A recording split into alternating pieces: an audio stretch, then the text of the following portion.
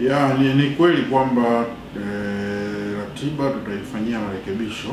Kuna mechi ambazo tuliziondoa kutokana na maombi ya Simba na Yanga wakati wanacheza mechi zao za kimataifa zile za raundi ya pili.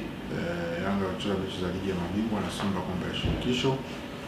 Na moja ya mechi ambayo tuliondoa upande wa Simba ilikuwa ni mechi yao na Njombe Mji. Ilikuwa ichezwa tarehe 11 Machi, tukaiondoa. Lakini tuliondoa mechi ya Mtibwa na Yanga. Kwa hiyo mechi zote zikawa ni vipolo. Lakini kama tunavyosema vile ratiba msimu huu imekuwa very tight, sio kwetu sisi tu, kwa upande wa CAF kalenda yao nafikiri wameshabadilisha kwenye mechi za klabu bingwa au ligi ya mabingwa na kombe la Shirikisho. Safari hii itakuwa ni mara ya 3 wanatoa tarehe mpya.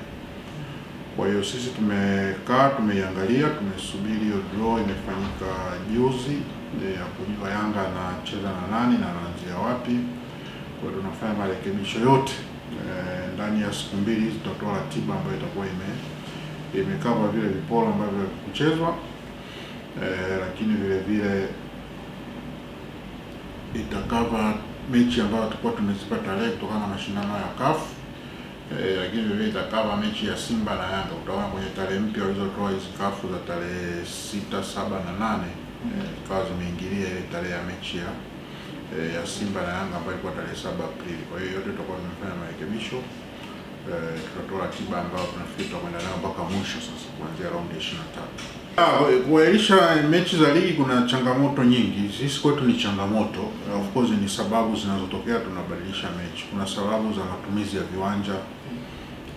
Timu zetu zaidi ya 90% hazina viwanja. Viwanja vinamilikiwa na watu wengine. Wakiwa na shughuli zingine za kijamii tunalazimika kuondoa mechi. Ingawa msimu huu kusema kweli mpaka sasa hivi tumepata kesi chache sana za kubadilisha uwanja, na hizi tumezipata sana kwenye uwanja wa CCM Kirumba. Kwa msimu huu ndo zimetokea sana. Lakini vile tumepata vile changamoto kwenye upande wa ratiba kama wanavyosema. Marekebisho mengi yametokana na ratiba za CAF. Lakini nyingine ratiba za CAF kuna vitu vya aina mbili. Cha kwanza ni kwamba tarehe ambazo msimu huu CAF wamekuwa wakitoa kalenda yao, mechi zao, tarehe zao za mechi za Champions League na Confederation Cup kwa vipande hawatoi jumla. Lakini lingine ambalo lilijitokeza vile ni swala la miundombinu. Kama nilivyozungumza mwanzo, tulilazimika kuondoa mechi ya Njombe Mji na Simba kutokana na maombi ya Simba wanacheza mechi ya Confederation Cup. Tukalazimika kutoa mechi ya Mtibwa na Yanga kutokana na maombi ya Yanga kwa sababu walikuwa na mechi yao ya Champions League, tuliwapa fursa ya kujiandaa. Kwa hiyo ni moja ya maeneo yalisababisha, lakini kubwa kama tulikuwa tumelizungumza kwa maana ni kwamba sisi ratiba yetu tukipanga lazima tuangalie ratiba au kalenda ya Sekafa, tuangalie kalenda ya CAF, tuangalie kalenda ya FIFA. Ndio changamoto ya kuwa mdogo. Kwa hiyo unaangalia na utaona kwamba hata msimu huu wakati tunaanza ligi, ratiba yetu haikuwa na nafasi ya michuano ya senior Sekafa Senior Challenge Cup, kwa sababu tulijaribu sana kuuliza Sekafa na Sekafa hawakutupa jibu kama mashindano yatakuwepo au hayatakuwepo. Kwa hiyo tukalazimika tu kupanga ratiba yetu, lakini baadaye dakika ya mwisho tukaambiwa kuna mashindano na timu yetu ya taifa ya Tanzania BARA inakwenda Kilimanjaro Stars, lakini vile Zanzibar Heroes wanakwenda. Kwa hiyo tukalazimika pale tena kusimama kupisha.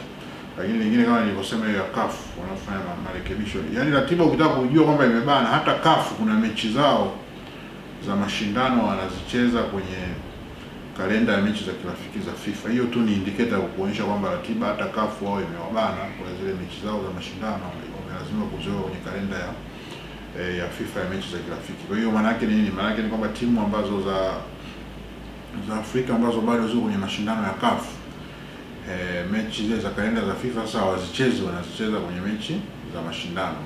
Otherwise kwenye kalenda ya CAF kuna mahali ambapo kusema kweli haingilii kalenda ya FIFA ya mechi za kirafiki, lakini mara nyingi sana imeingilia, na timu za taifa nchi za Afrika. Na pointi tazokufanya kujishindia tiketi za VIP, jezi ya timu yako, kuangalia mazoezi ya timu yako, na pia nafasi ya kuhudhuria hafla ya utoaji zawadi kwa wachezaji na marefa wa ligi kuu ya Vodacom.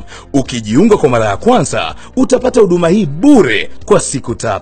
Mteja wa Red utapata pointi mara 5 zaidi, na mteja pindua utapata pointi mara 2 zaidi. Kujiunga, piga *149 *84 alama ya reli na ufurahie ligi kuu kwa undani zaidi ukiwa na soka letu.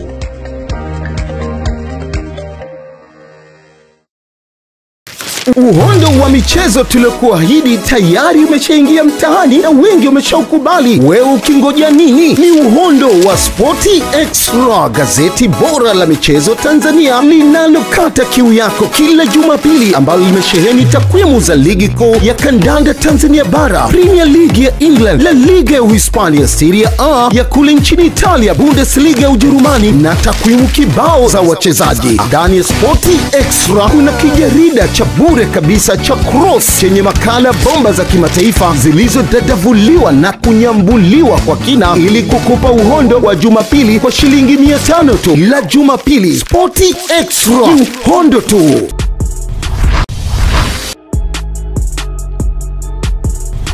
Mimi ni Abdi Banda, mchezaji wa timu ya taifa ya Tanzania na klabu ya BARA FC ya South Africa. Naangalia Global TV online.